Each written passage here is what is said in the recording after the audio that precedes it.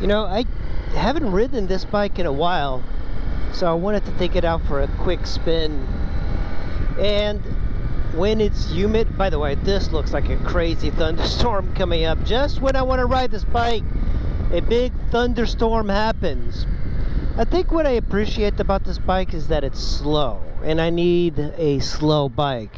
You know, I got my Ninja 250 after I got in trouble with the law, reckless speeding tickets and such. I was like, okay, I need like something that'll slow me down, but it's yet fun.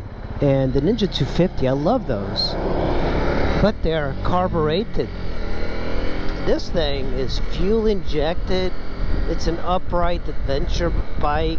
It's got a lot of good things for it, but one of the things I don't like about this is you know, you can't really take this on the highway for a very long time, and I kind of feel that I'm wasting the bike just by commuting on it, even though it's a perfectly good commuter. It's got a lot of good things going for it. One of the crazy good things is that it's incredibly fuel efficient for the gas apocalypse. The road presence is not here on this thing. When you get on a Yamaha Super Tenere, for example, the road presence is a lot more. You feel powerful, and actually people treat you as a powerful person, which is it's like more psychology than anything. On the Honda Silverwing, I ride at the same pace, and people tend to push you around, and I think it's because it's a scooter. People take advantage of weaker people. We learned that from history, right? So when you have something powerful like the Super Tenere, a GS, Goldwing, something large, people do not take advantage of you as much. What is this on the road? This car really went slow for that. So people really take advantage of smaller vehicles because they equate that with weakness. Look at this. This is a little, you know, speed bump. You barely feel anything on that. That's incredible.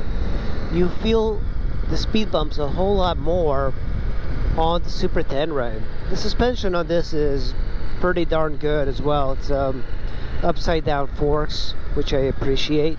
I don't think it's needed, but I kind of feel that a Supermoto with 17-inch wheels would be much better for a commuter.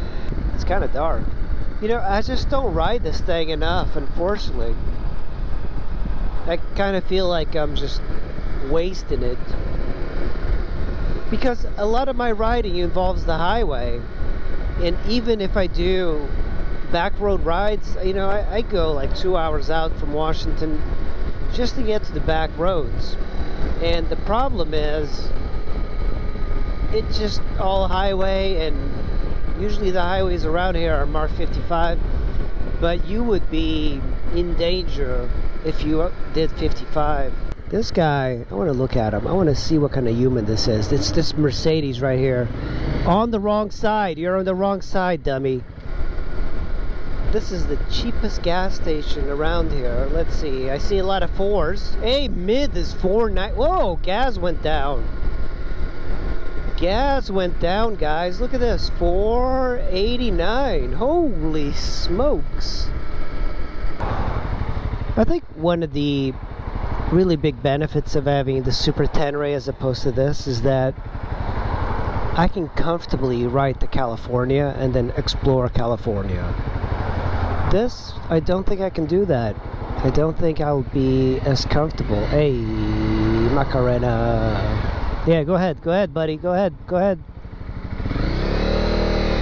See how I'm such a nice guy? That guy looks like he goes into the female marches. Man, there's been like a lot of crazy stuff happening here. That's kind of like an attractive lady there.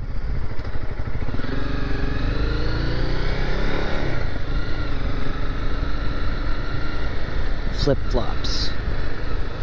I hate those flip-flops.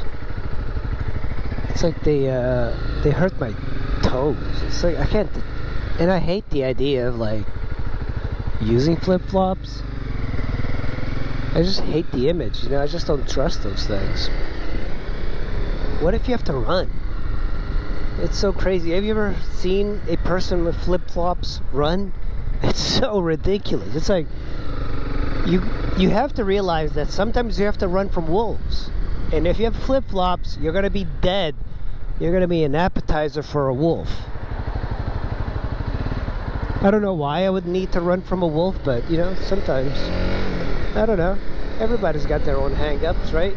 You know, this bike is slow, but yet the amazing thing is that it feels fast. It's the same thing as an Ninja 250. This guy's from New Jersey. I heard there are real assholes up there.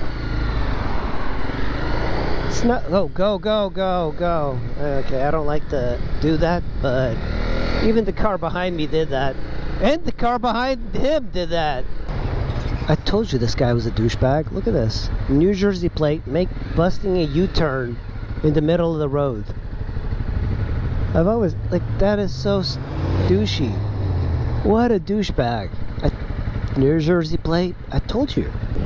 I really wish that restaurants just put the tips included in the price of the food. You know, okay, you want to bring me food? Fine. That's I just hate that idea. To me, it just seems like slavery. Why bring me food? I can get food myself. But if you're gonna bring me food, make it so the tip is included. You should get paid well by the restaurant owner. Oh, small mom and pop shops are gonna go out of business. Well, okay, maybe you can do something else. Just include the tip in the bill. It's like I have to, and then they're making it that you have to give 20% now in this area. It's like, oh, we suggest 20%. Are you out of your mind? 20%? Kind of stuck here. The cops won't bother me.